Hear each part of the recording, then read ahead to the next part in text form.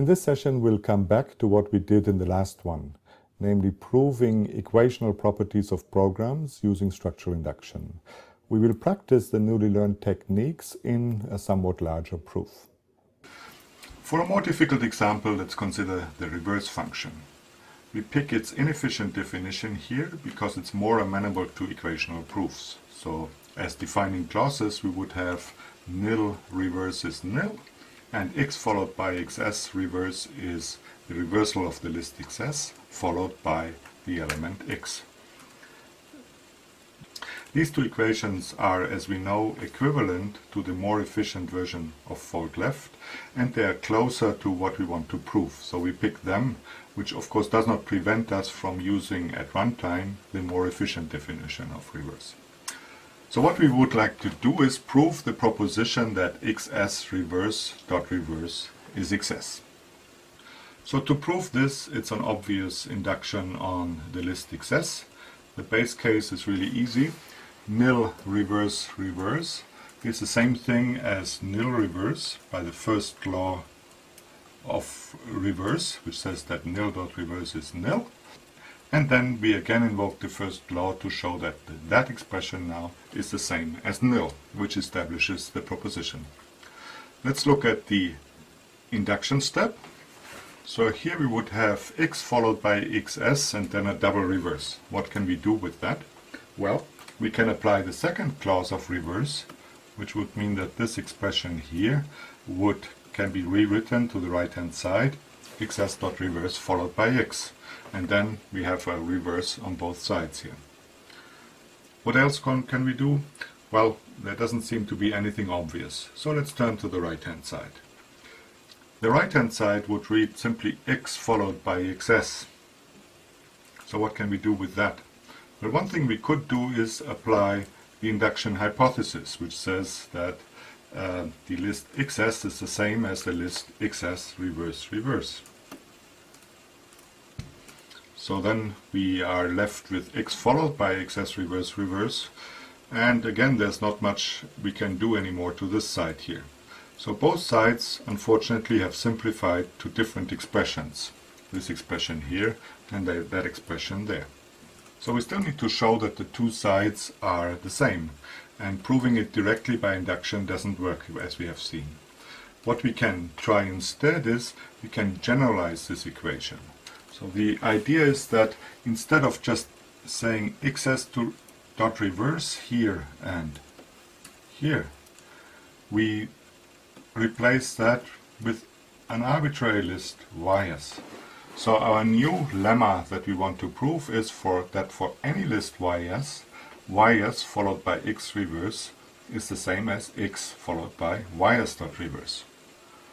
And to prove that equation, we can use a second induction argument, this time on the list ys. So let's try that. So let's look at the base case first. So here ys equals nil, and the equation we want to show is that nil followed by x dot reverse is the same as x followed by nil dot reverse. That's the instantiation of the lemma that we want to show here. So what could we do with the left hand side here? Well, by the first clause of plus plus, nil is a left unit, so this thing simply simplifies to list of x dot reverse. Then the next step would be to expand what list of x is. So list of x, as we know by its definition, is x followed by nil. In the next step then we would invoke the second clause of reverse to arrive at this expression here. Well, actually there's one intermediate step that we have to do here. So by the second clause of reverse, what would we get? We would get the list that follows the head element first, so that would be nil dot reverse followed by list of x. And now we can simplify nil dot reverse by the first clause of reverse is just nil, whereas list of x expands to x followed by nil. So that's how we arrive at this expression here. Now what we can do here is we can again invoke the first clause of plus plus to say nil is a left unit, and we're just left with x followed by nil. There's one more step to do. Again, by the first clause of reverse, we know that nil dot reverse is nil. So we've just now used this equation backwards, from going from nil to nil dot reverse. And that's the right hand side that we want to show here. So we get equality here, and the base case is established. Let's look at the inductive step. What we need to do here is show that y followed by ys, that's our list, followed by x reverse, is the same as x followed by then y followed by ys reversed. So let's see how we would go about that. Let's work on the left hand side here. First thing we can do is we can pull out the y from its binding with the list ys using the second clause of concat. So we have the y as a head element here, and then the list ys followed by list of x. The next thing we can do is we can invoke the law of reverse, which says, well, reverse of a list that starts with y is the same as reversal of the rest of the list here, and the y becomes the last element of the new list. The next thing we can do is apply the induction hypothesis, because we see here that the expression ys followed by list x reverse, that's the left hand side of the equation with just the list ys, and we can assume that that equation holds. So we can rewrite it to the right hand side of the equation, which would be x followed by ys dot reverse. Now we can apply the first clause of plus plus to pull out the x element, and we can apply the second clause of reverse to establish that y followed by ys reverse is the same as ys reverse followed by a list of y. And again we have equality here. So the auxiliary equation is established, and because the auxiliary equation was the last thing we needed to prove the main proposition, that xs reverse is xs, we are done. So the proof methodology you have seen here worked in essentially 3 steps.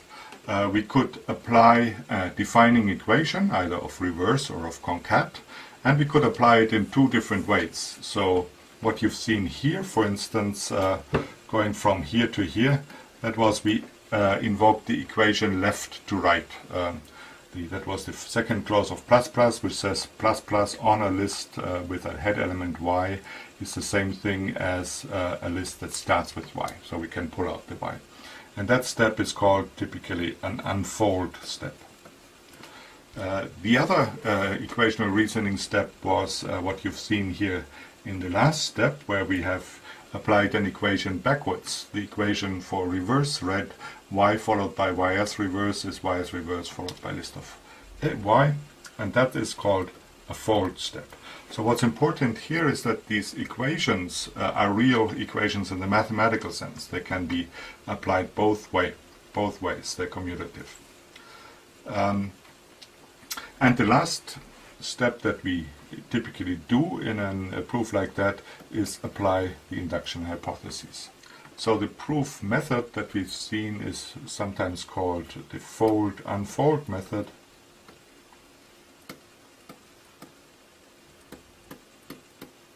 For equational proofs of functional programs. So we finished this session with an exercise which is a bit more involved than the previous ones, and it's open-ended, so I won't give you a solution immediately. So what I want you to do is prove another law that's useful that relates map and concatenation. So the law says that essentially a map distributes over concat. For any lists xs, ys and function f, xs followed by ys and then map the function is the same thing as mapping the function over xs, mapping it over ys and concatenating the results. What you need for the proofs is the clauses of plus plus that you've seen, as well as 2 clauses for maps that you see here. So again, they derive directly from the definition of map. First clause says to map a function over the empty list, you would get the empty list. The second clause says that to map a function over a list consisting of x followed by xs, what you get is f applied to the head element x, followed by the result of mapping f over the rest of